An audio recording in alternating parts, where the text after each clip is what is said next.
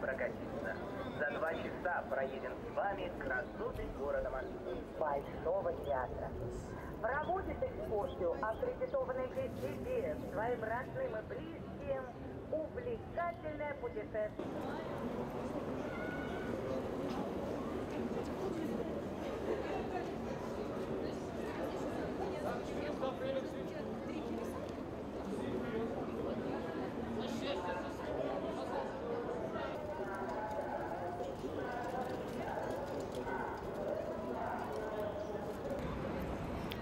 Скажите, пожалуйста, Владимир Владимирович, когда мы будем жить спокойно, уверенно и богато?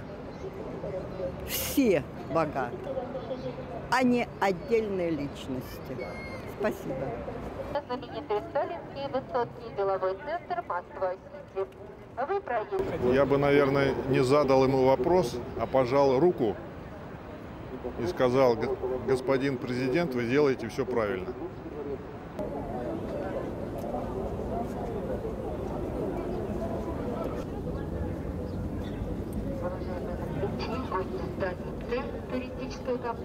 Почему как бы мы еще держимся на таком аморфном плане между демократией и просто полным тоталитаризмом?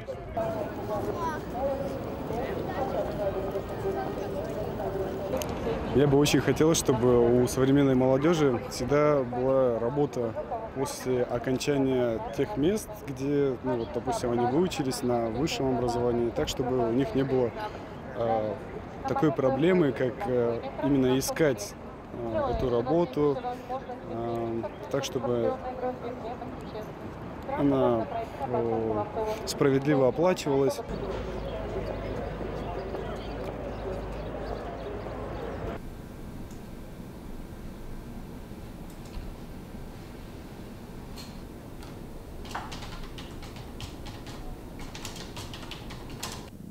Most people trust Putin. And if he says it, then they would think, a lot of them would say, well, you know, this is how things are. It's a difficult world. It's a complicated situation. The West is against us. Oil has gone down to the level where we have not seen it for the past 12 years. So it's tough, but we need to rally around the Kremlin. We need to stand firm. We need to push back against our enemies, our competitors. And in the end, things will be fine. It's a long process. So in order not to be surprised, Mr. Putin is watching the popular mood very intently.